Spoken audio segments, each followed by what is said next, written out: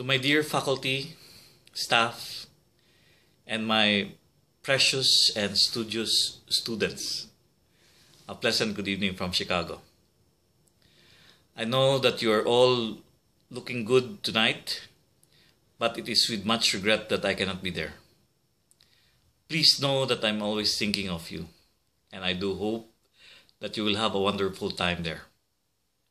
After all the challenges and daily trials that you have to face as medical students, you all deserve to relax and have fun.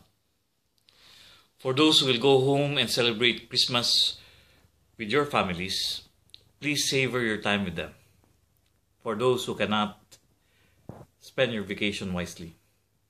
Catch up on the much needed sleep and rest, but don't wait for January to study for your exams.